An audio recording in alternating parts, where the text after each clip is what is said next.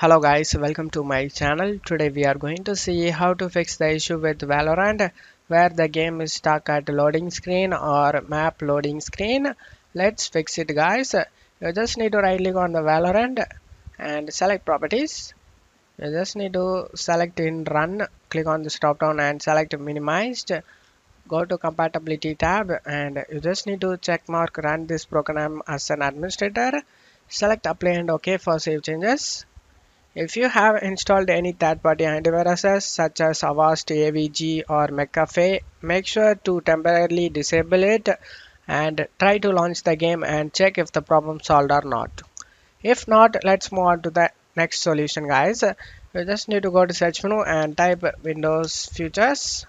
Comes up Windows Futures on or off. You just need to open it. In here you need to uncheck 4 features guys.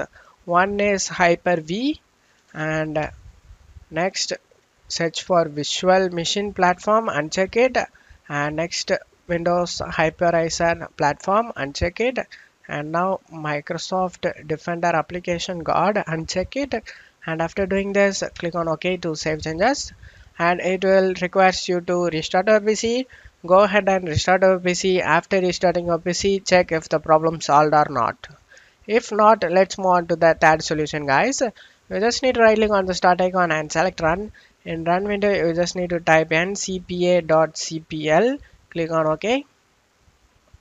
Right click on the internet you are using it. In my case I am using Ethernet. Right click on it and select properties. Select IPv4 and select properties. And in here you just need to select use the following DNS server addresses.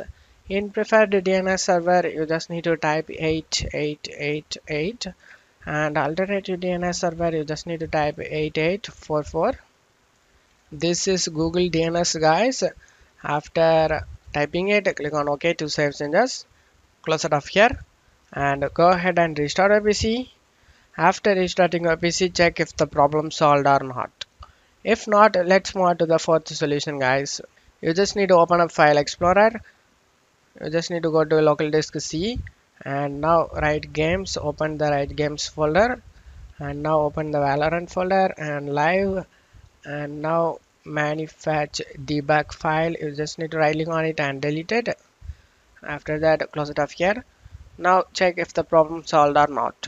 If not, let's move on to the final solution guys. You just need to go to search menu and type cmd, right click on the command prompt and select run as administrator and select yes. Now in the command prompt you just need to type sc space delete space vgc, press enter. After doing this you just need to type sc space delete space vgk, press enter. After deleting these both services you just need to close it off here and go ahead and restart your PC guys.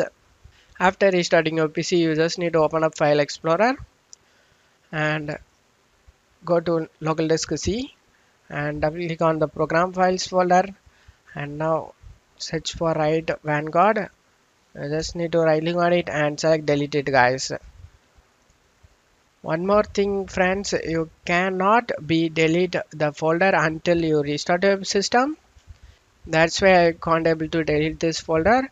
You just need to go ahead and restart your PC. After restarting your PC, delete this Riot Vanguard folder. After doing this, close it off here. Now you just need to open up a Riot client. Now you just need to select the update option in Valorant. Select it. After getting update complete, you just need to check if the problem solved or not.